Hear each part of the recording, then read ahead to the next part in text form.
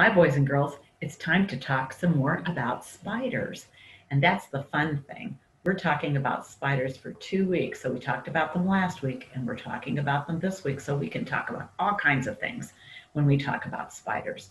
First of all, I just wanted to remind you, you probably already know this, but spiders belong to a group of animals called arachnids. Can you say arachnids?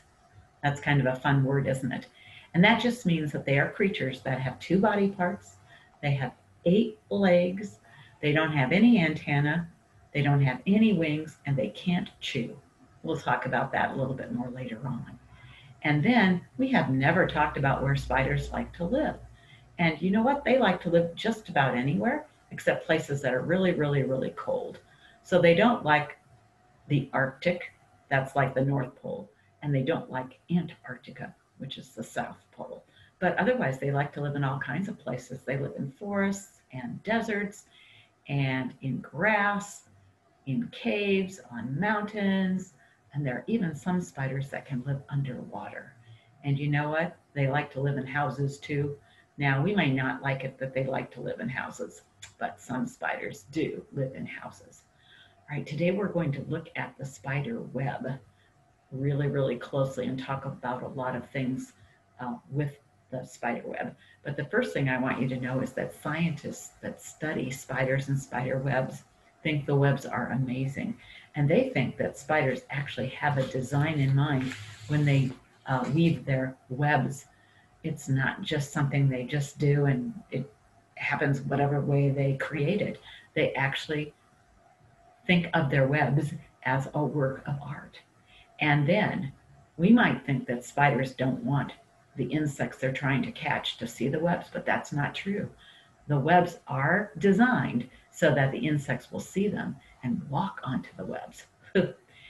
And some of the webs are shiny for exactly that same reason, to make sure the insects see the web. Also, spiders like to make large webs because the larger the web, the more things they will catch. Now, on the average, it takes a spider about an hour to make a web.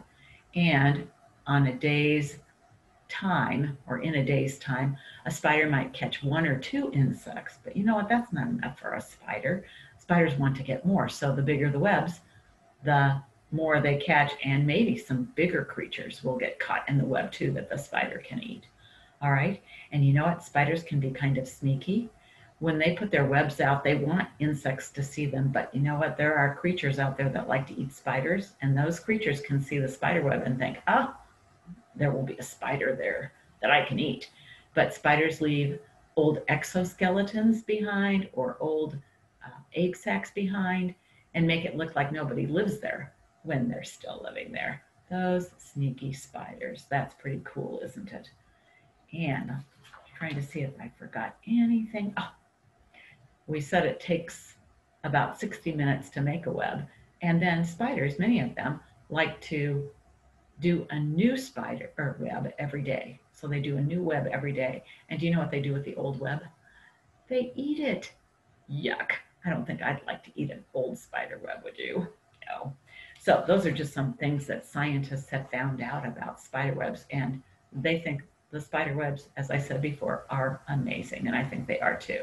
Now, let's use the PowerPoint to go through some different kinds of spider webs, okay? All right, and you always know it takes Mrs. Becker a little time to get this ready to go. All right, so I put this picture of the spider on just to remind us that the part of the spider's body that helps with the web is in the abdomen. This is the abdomen, and the part that helps with the web is called the spinnerets. Can you say spinnerets? That's kind of a fun word too. And that's where the silk comes from, which is what the spiders use to make their webs. So remember, that's at this part of the body. And then we haven't talked about the fangs before, but there are fangs that a spider has. We'll talk about them a little bit later on. All right, do you know what this is? This is a wheel. It happens to be a bicycle wheel. And what shape is it? You're right, it's a circle. And then do you see all these spokes here?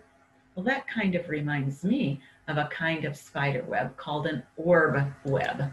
And here's an example of an orb web. You can't see the whole web here, but you can see the circles in the middle, and you can see all the circles that go around.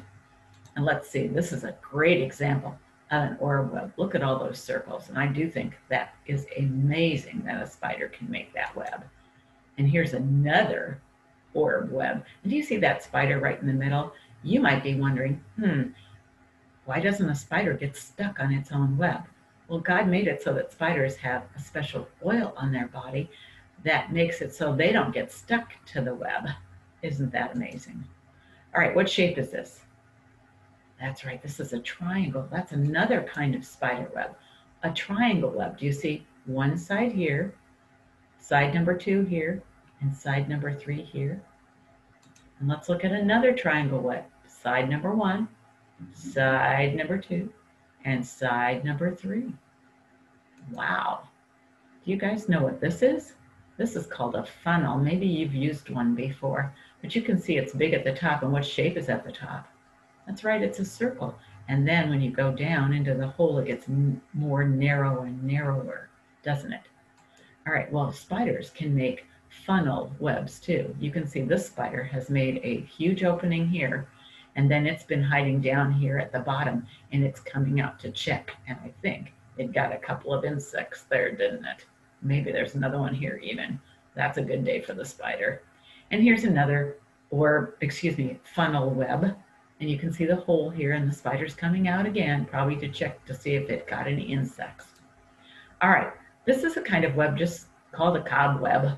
By the way, oh, there's a black widow spider in there. But a cobweb is just a web that's made in any which way, okay? And house spiders usually weave these kinds of webs. And here's another cobweb. Oh my goodness.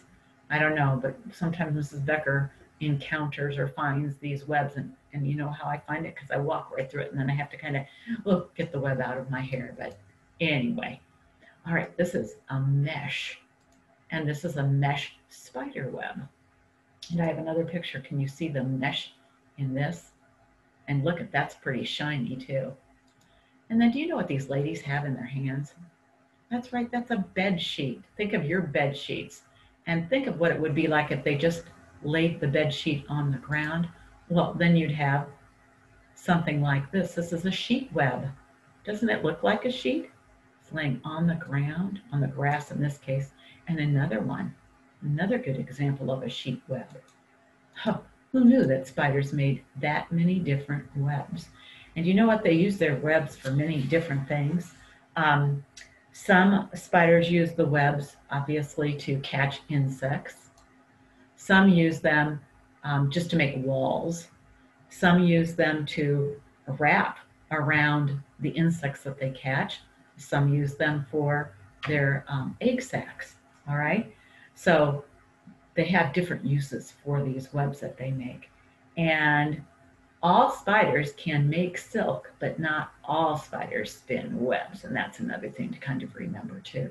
Now, have you wondered how spiders make a spider web? I have a little video. It's a very short video that can show you how this happens.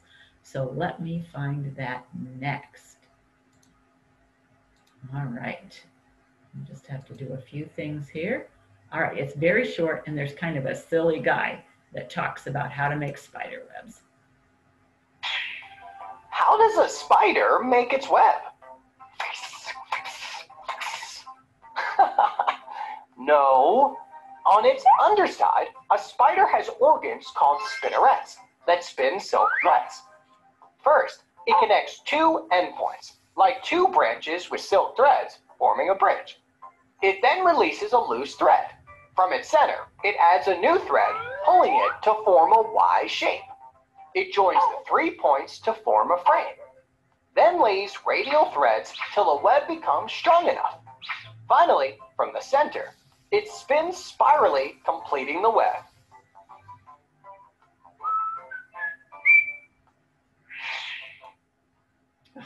See, I told you it was short. And remember, how long does it take a spider usually to make a web? About an hour. That's right. That's right. Now, that takes a lot of energy. That's why the spider needs lots of food too, to do that. All right, now let's talk about what happens if a spider uses a spider web to get its food.